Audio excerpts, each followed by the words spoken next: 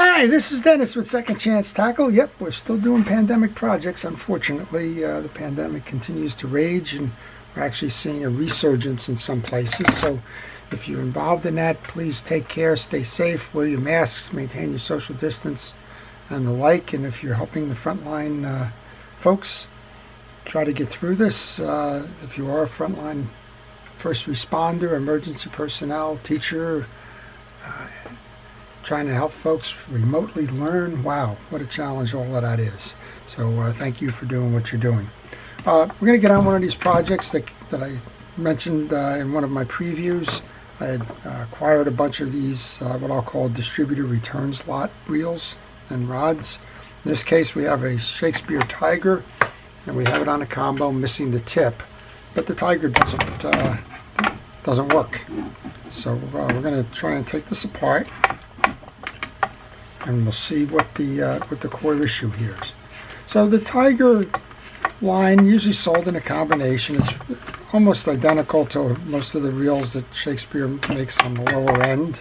It has a lower end technology, probably a single ball bearing. It's made with lesser quality materials. We can see here we have a rusted series of screws.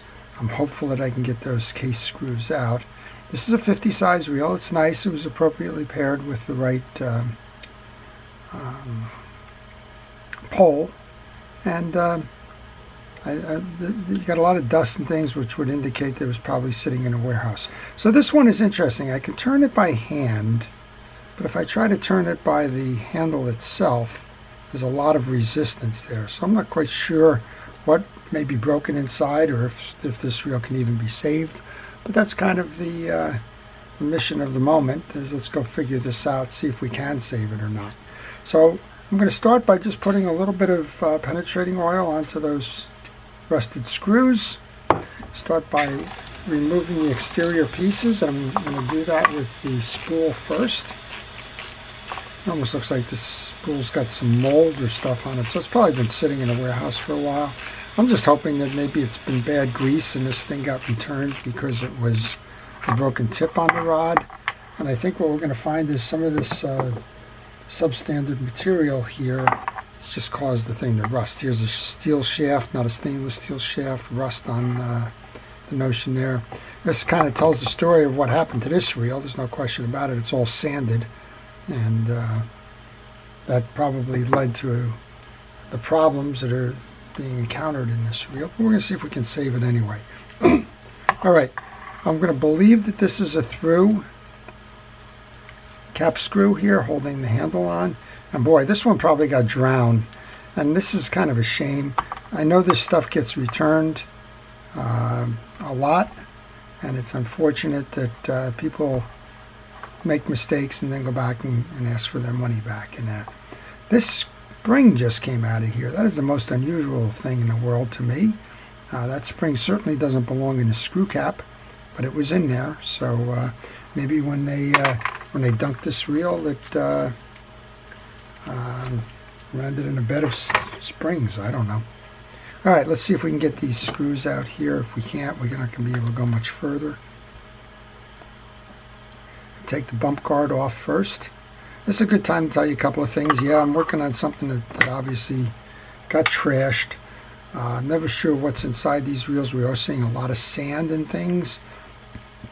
And if that's the case, what I use all the time is probably recommended. Wear a glove, protect yourself from whatever the stuff inside may be. Also, take pictures along the way. I'm doing that by way of the video. But use your cell phone camera, use a regular digital camera, heck, use film if you want.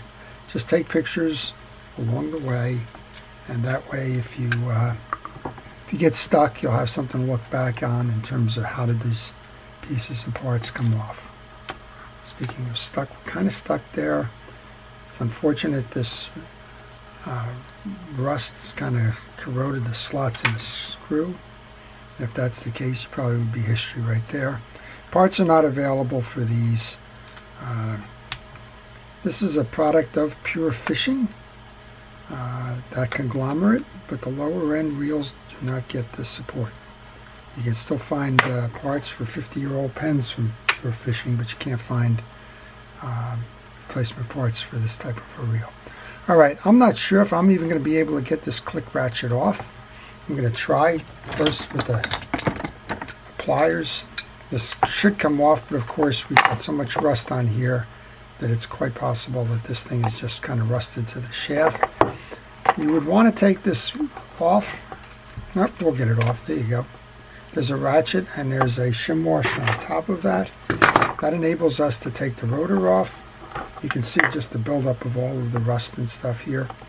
So these reels are kind of introductory reels. They came on a combination, probably sold for $39 with the rod. And they're intended, generally speaking, for casual anglers as opposed to daily, although there's a lot of folks out there that will use them regularly. And they're generally not the highest level of technology and engineering. It's usually with single ball bearing, and you've seen here we've got steel as opposed to stainless. We have steel screws and the like, and generally all that adds up to issues. So I'm in here and I'm seeing that there's more salt and there's more buildup in the cavity. All right, well now this is, well, it's stuck.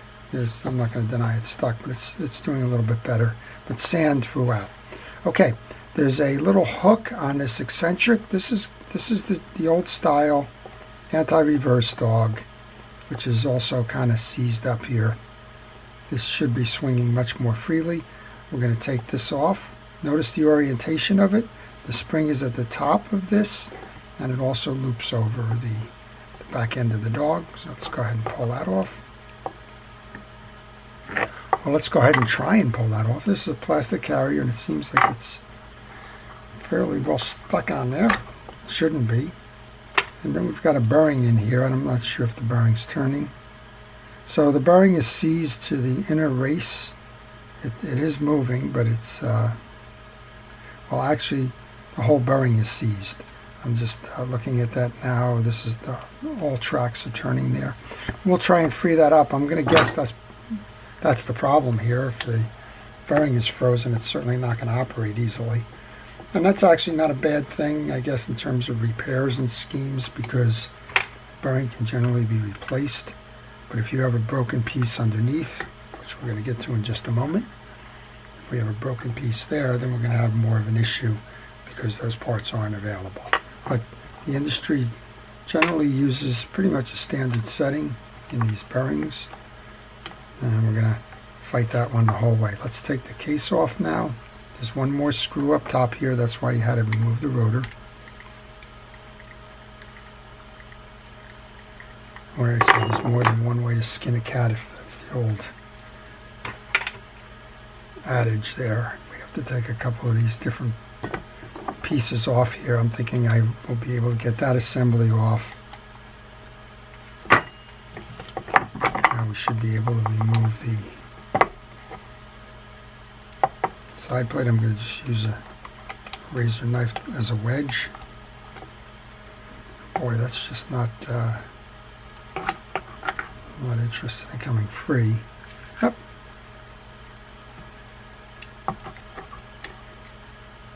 Alright, just have to work it kind of gently and gingerly. And my guess right now is we're probably caught on this as well. We have a bushing and a little shim washer on that. Nothing bad there. Kind of hoping that that whole thing would have come down. It won't. Even evidence here, we have the screw for the crosswind block is also rusted. It's also loose, so that may have been an issue here as well. I don't see the evidence of the sand inside the case. That's a good thing. We'll take the axle shaft out. We'll take the gear out. The gear is not scarred. That's a good thing as well. Crosswind block is good. Crosswind gear appears to be good. So the point of failure here is clearly this bushing on the pinion gear, and it may be twofold. It may be that we have a bent axle, that I can't say. This I can say is an issue, and it's totally frozen. So we're going to stop the video here. Let me just put all my pieces in this parts tray. I'm going to go to a product that I've used a few times. One of our viewers actually sent it in. It's called Croyle, and made by Cano, I guess. This stuff is like Master Blaster or PB Blaster, whatever that thing is called, but just in a total liquid form. It's good for a soak, and that's what I'm going to do. I'm going to grab a little cup, maybe a 4-ounce cup or something. I'll put that in there. I'll load it up with this. We're going to let it do its stuff, and we'll come back and see if we can't free that that bearing off of there, because that's why this reel isn't working. Okay, if not, we've learned something about how Shakespeare Tigers are made, and maybe how to either take care of them better or avoid them in the purchase. All right, I'm going to shut this off. We'll be back. Who knows when we'll be back. We're going to let this stuff do its work, but I promise to make this conclude one way or another. So I've returned now, and this thing was soaking for quite some time. Again, I used this stuff called Croyle, or however that might be pronounced.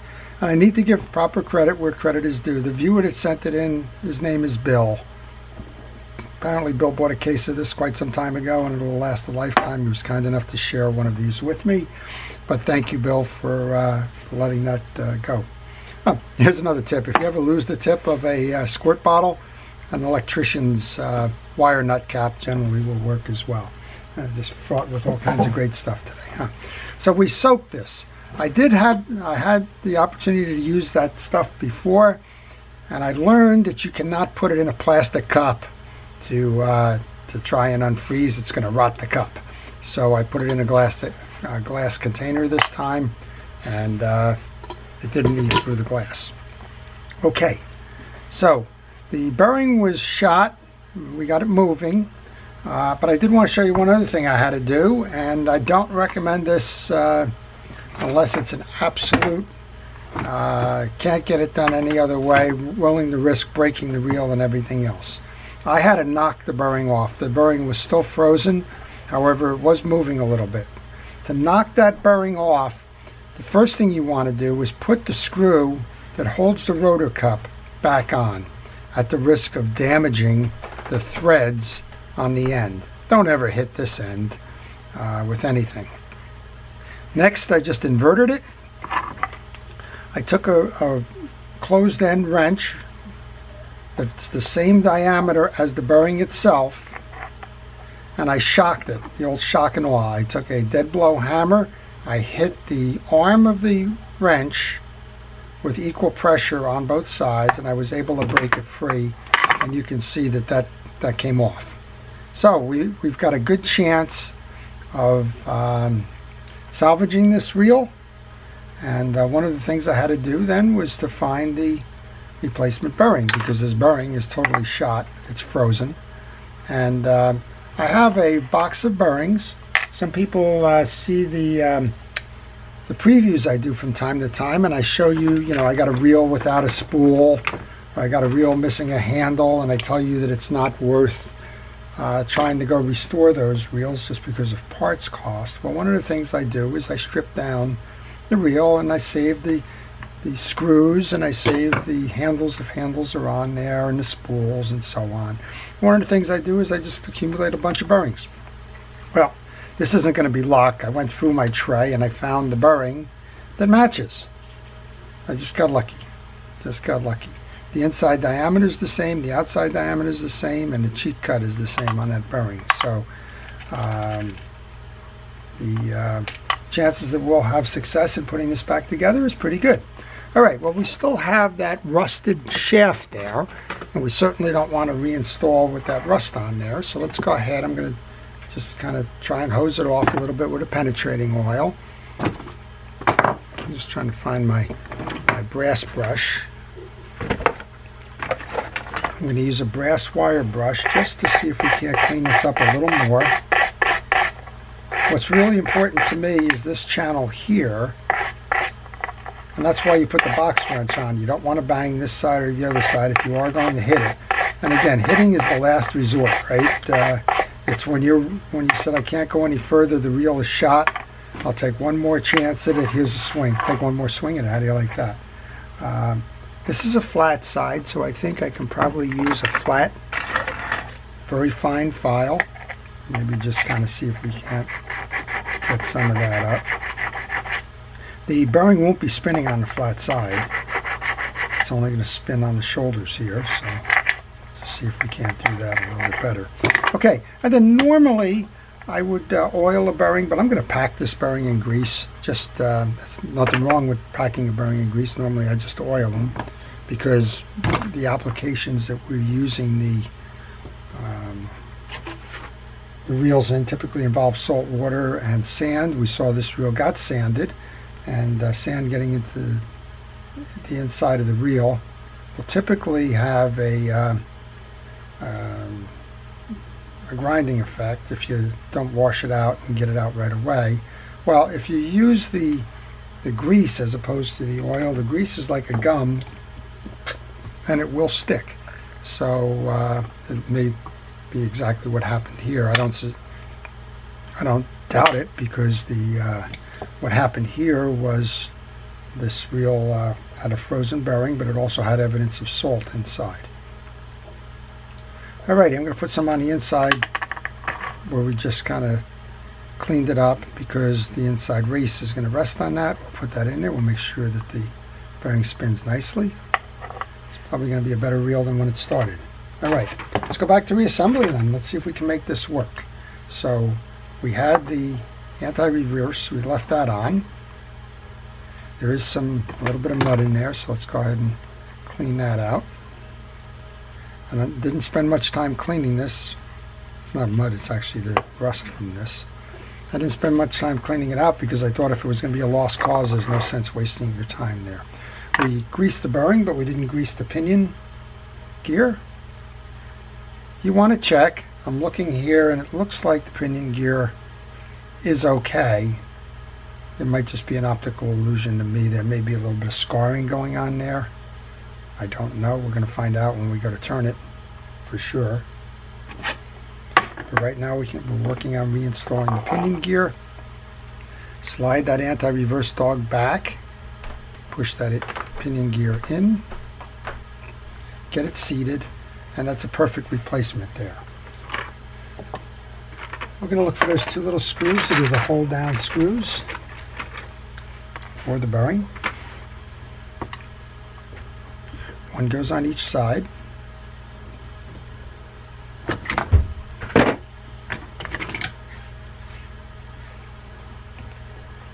Grabbing that. There we go. Put the other one up top.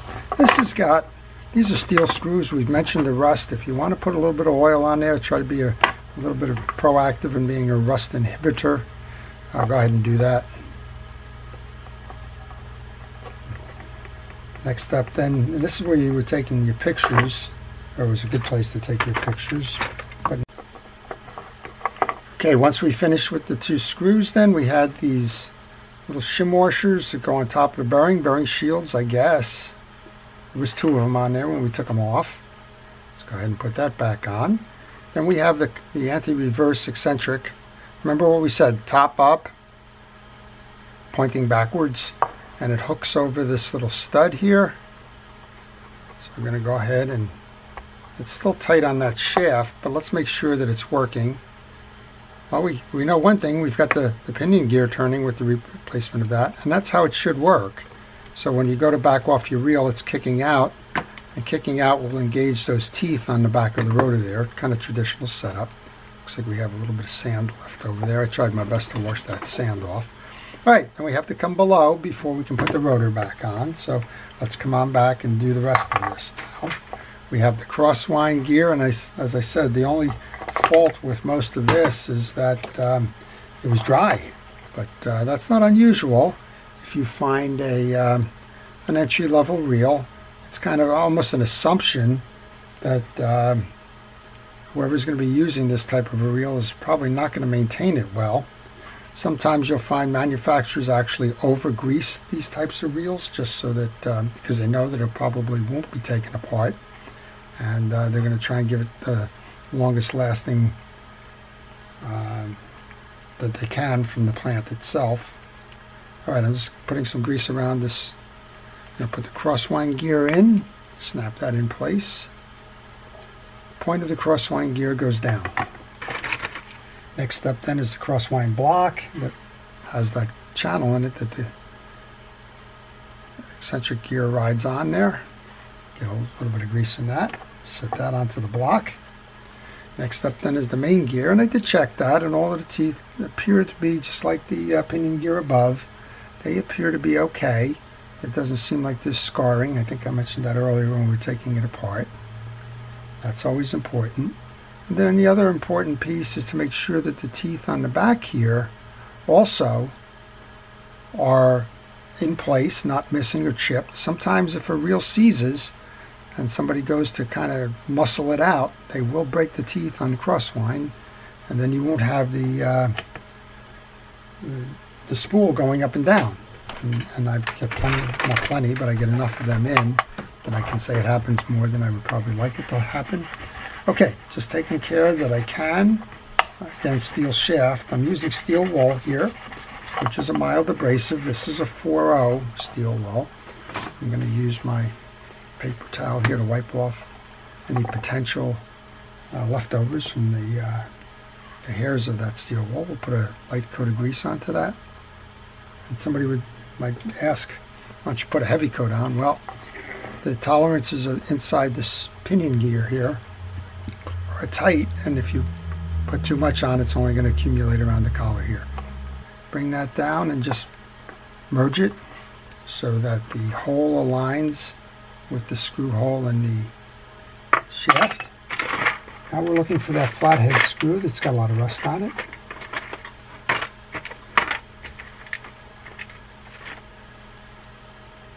And again, it's a shame that these are used for that they're using the steel here. And you can see it's steel. My magnetic tip is picking it up. But I guess they're taking a chance here that half the time this will be used in fresh water. But even fresh water will rust steel, so I'm not quite sure what the chances that they're taking. All right, the bottom is closed up then. We have the shim for the main gear is sitting on the side case, so let's go ahead and put that in. We've already taken the greasing of the other side. This is a plastic bearing bushing. It doesn't need to be greased, but it doesn't hurt. And the other side, we put it on the stud for the gear, so we've got that covered. Speaking of covering, we're going to go now and put that in. If you've lost a little V-shaped spring, this is where it goes. If you're working on the Tiger, if you're looking for a spring that is a V-shaped spring, it goes here. It controls the tension on the anti-reverse override. I didn't take that out because it's not necessary to take that out. Let's just go ahead and seat that back together then.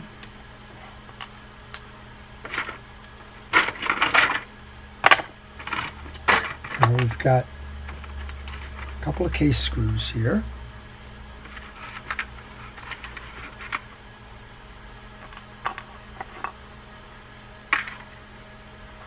Should be one more. There it is.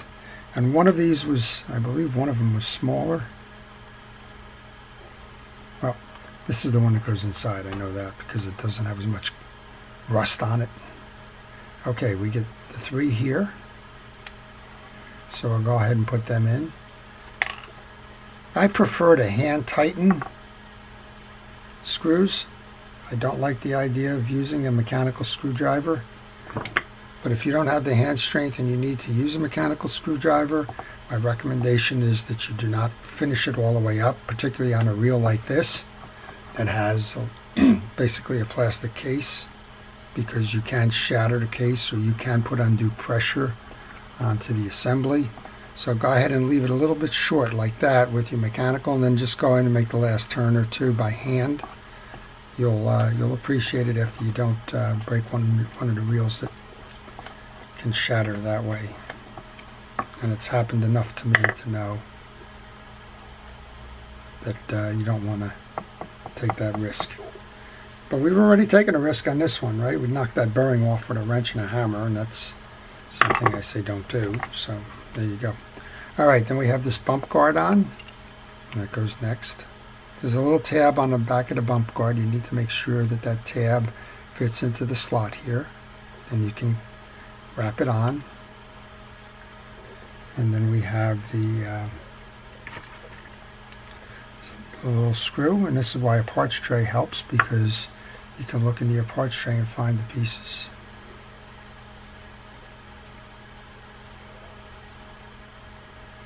And the other reason it helps is when you're done, you know you're done when the parts tray is empty. And I already have a couple of parts outside the parts tray, so that's not everything. But all right, last one goes into the top here, which was hiding under the rotor, which is why we couldn't put the rotor on before we finished the assembly below. So let's tie that down. Now we can grab our rotor. There's a little collar that holds the rotor. So make sure that that's seated into the collar. And remember that this is a reverse threaded nut here, so when you're going to put it on, it needs to turn counterclockwise, which is opposite of what most of us are accustomed to in terms of how these nuts get threaded. And I like to do this by hand as well, because I want to make sure that I don't cross strip that nut going on. All right, this is a 12 millimeter. I use my Mitchell tool, but you can use a 12 millimeter screw deep socket. You have to use a deep socket for clearing this, or you can just simply use, in this case, you don't have much of a ridge here, so you can just use a 12 millimeter open end piece. All right, there's no sense doing all of this without testing first. I was going to go make sure that I can service the drags, but it doesn't make any sense to service the drags if this reel isn't working. So this is a good time to test the reel and see if we fixed it. I believe we did, but one never knows. You could have scarred teeth. Look at that. Woohoo! This reel's got a second chance. It's going fishing again. All right, click ratchet goes on.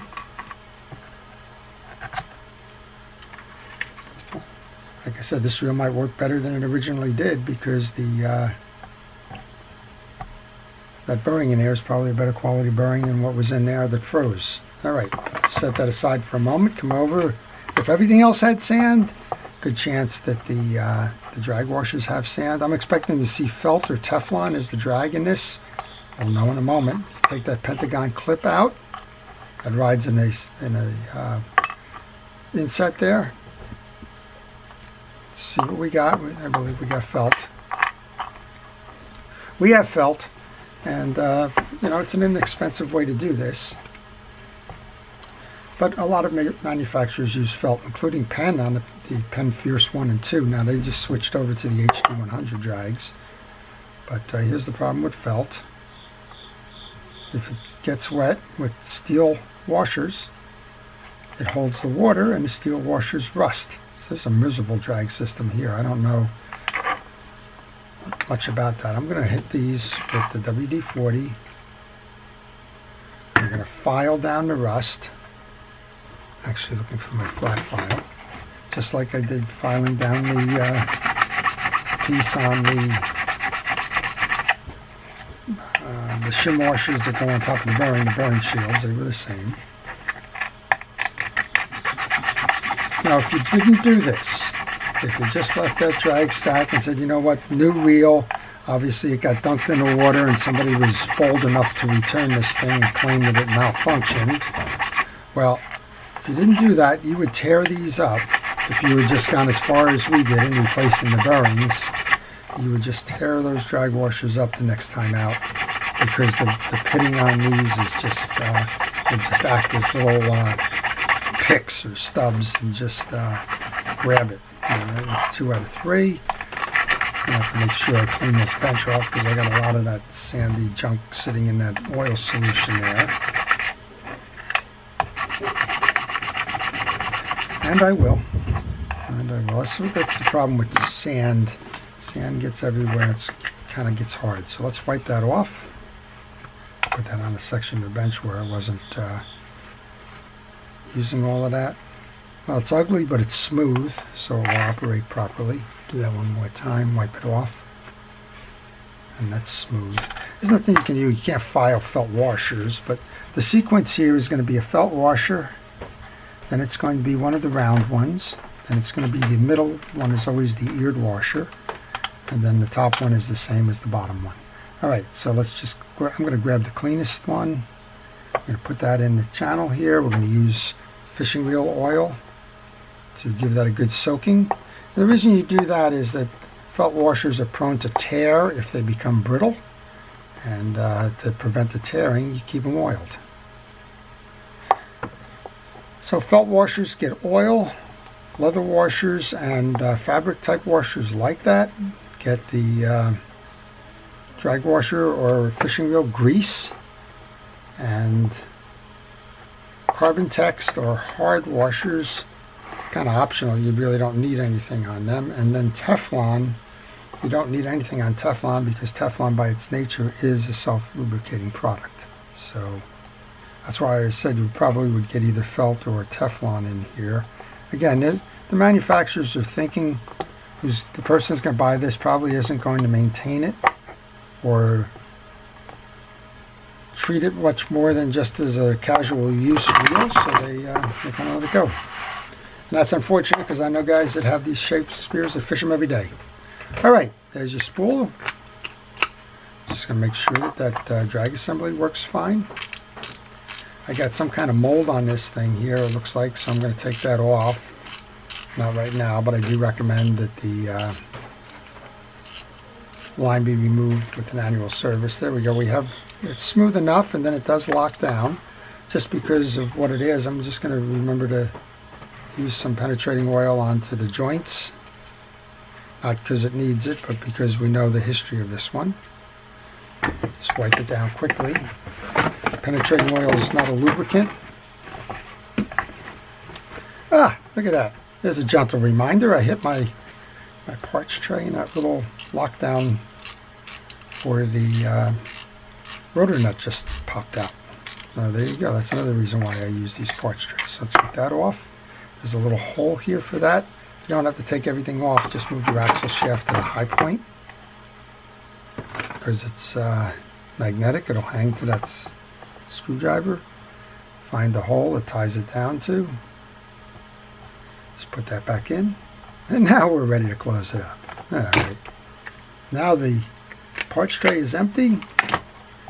The spool is on. The drag adjuster is on. Final test. And I will remove this. I don't like moldy line. Look at that. This one's going fishing again. Nice and smooth operation. Bail works. Bearing's been replaced.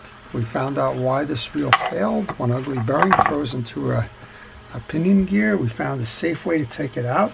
Kudos to Bill for sending in the Kroll or Croyle. And it freed it up enough that we were able to knock it off by reversing a closed end wrench. And a little quick shot with a hammer here after we protected the top teeth by putting the rotor nut back on. Again, not a recommended procedure, but if you think the reel is done and you can't get replacement parts and it's your last hope, well, that's a risk you take. And in this case it worked properly, but I wouldn't recommend hitting every reel with a hammer. So that's it. That's the Shakespeare Tiger. This one's going fishing again. I hope you've enjoyed it. If you did, please like it. If you want to see more, please subscribe. If you have a question about this or any kind of fishing reel question, maybe you got something open on your desk and you're stuck, go ahead and leave that in the comments. I will try to answer it. And again, if you're a first responder, if you're essential personnel, if you're law enforcement, healthcare, teachers, everybody who's trying to help us combat this pandemic and get well again as a nation, well then thank you for everything you do. And please stay tuned. Thanks for watching it during your downtime. This is Dennis with Second Chance Tackle. Have a great day.